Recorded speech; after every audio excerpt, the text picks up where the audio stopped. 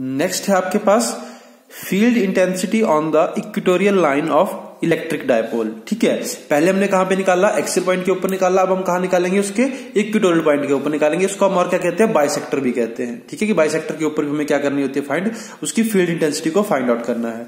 ठीक है, तो यहाँ पे आपके पास एक डायपोल लिया हमने, अब इसके हमने क्या करा, इक्वेटोरियल पॉइंट के ऊपर एक पॉइंट लिया, कौन सा, पी, जिसके ऊपर हमें क्या निकालनी है, इलेक्ट्रिक फील्ड इंटेंसिटी निकालनी है डायपोल की वजह से। ठीक है, तो यहाँ माइनस चार्ज है, ये पॉजिटिव क्यू चार्ज है।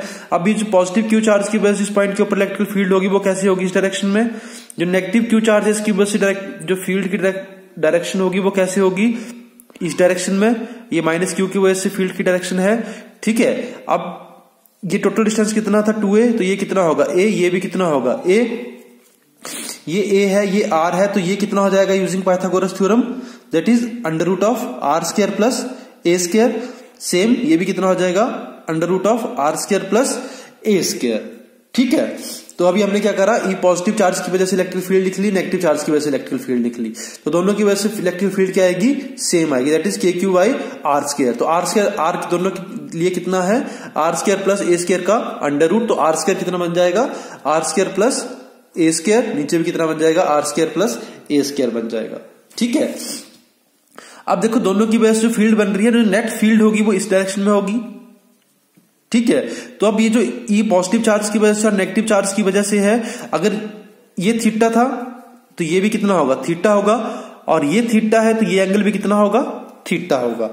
ठीक है, अब हमने क्या करना है, इसके कंपोनेंट को रिजोल्व करना है।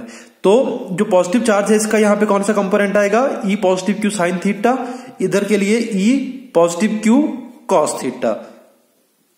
ठीक है, और माइनस की वजह से कौन सा, माइनस की वजह से जब हम कंपोनेंट को रिजोल्व करेंगे तो डाउनवर्ड डायरेक्शन में आएगा आपके पास E minus Q sine theta, और ये कौन सा कंपोनेंट होगा, E minus Q cos theta. ठीक है, अब देखो ये जो माइनस जो साइन थीटा कंपोनेंट है, ये एक दूसरे को क्या करेंगे, कैंसल आउट करेंगे, क्योंकि जो इलेक्ट्रिकल फील्ड होगी दोनों की वजह से वो क्या होगी, जो उनका मैग्नीट्यूड होगा वो क्या होगा, सेम होगा। तो ये दोनों कैसे है, अपोजिट डायरेक्शन में है, तो ये तो क्या कर जाएंगे, कैंसिल कर जाएंगे। ठीक है, सो टोटल इलेक्ट्रिकल फील्ड जो होगी वो कैसे होगी, और उसकी डायरेक्शन कैसी होगी, opposite to the direction of P होगी। देखो P की डायरेक्शन कैसी होगी, यहाँ पे अगर ये P है, इसकी डायरेक्शन कैसी होगी, नेगेटिव टू पॉजिटिव होगी। जो इलेक्ट्रिकल फील्ड की डायरेक्शन आ रही है वो इससे कैसे आ रही है, हमेशा अपोजिट आएगी यहाँ पे।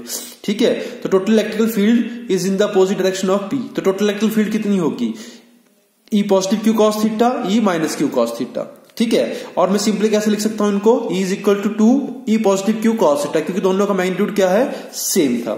ठीक है, अब मैंने यहां पे क्या करा, इनकी वैल्यू पुट कर दी, ई पॉजिटिव क्यू की वैल्यू पुट कर दो, क्या थी वो, K2Q by are square plus A square. अब कॉस थीटा, तो यहां इस ट्राइंगल से हम क्या करेंगे, कॉस थीटा की वैल्यू निकाल लेंगे, वो आपके पास क्या आएगा, A upon are square plus A square. यहां पे हमने क्या करा, ट्रिग्नोमेट्री फंक्शन यूज करा। तो कॉस थीटा क्या होता है, बेस अपॉन हाइपोटेनियस, तो वही मैंने यहाँ पे करा, बेस अपॉन हाइपोटेनियस। तो यहाँ पे इलेक्ट्रिकल फील्ड की डायरेक्शन आपको ये इलेक्ट्रिकल फील्ड मिलेगी KQ(A2) upon are square plus A square power 3/2। ठीक है, अब केस आएगा फॉर शॉर्ट डायपोल। जब शॉर्ट डायपोल होगा तो ये R is very very greater than A, तो A जो है वो R के कंपैरिजन में क्या होगा, नेग्लिजिबल होगा। तो इलेक्ट्रिकल फील्ड क्या बन जाएगी, K2QA अपॉन R3। क्लियर है। अब जो इलेक्ट्रिकल फील्ड को अगर मैं वेक्टर फॉर्म में लिखूंगा तो ये जो डायरेक्शन आएगी इसकी, हमेशा नेगेटिव साइन क्या बता रहा है मुझे, कि जो इलेक्ट्रिकल फील्ड है वो इस डायपोल मोमेंट के अपोजिट डायरेक्शन में होगी। क्लियर है। तो अब इसमें एक ध्यान रखनी है आपने बात, कि जो इलेक्ट्रिकल फील्ड होती है डायपोल की वजह से, वो ई axial is equal to 2 times of E equatorial होती है। ठीक है, ये एक रिलेशन है जिससे कि आपको न्यूमेरिकल सॉल्व करने में इजी होगा, जब आपको दोनों पॉइंट के ऊपर इलेक्ट्रिकल फील्ड पूछी गई होगी। तो आप एक का निकालिए और दूसरे को उसको 2 से मल्टीप्लाई कर दीजिए, तो आपको वैल्यू मिल जाएगी। क्लियर हुआ यहां तक।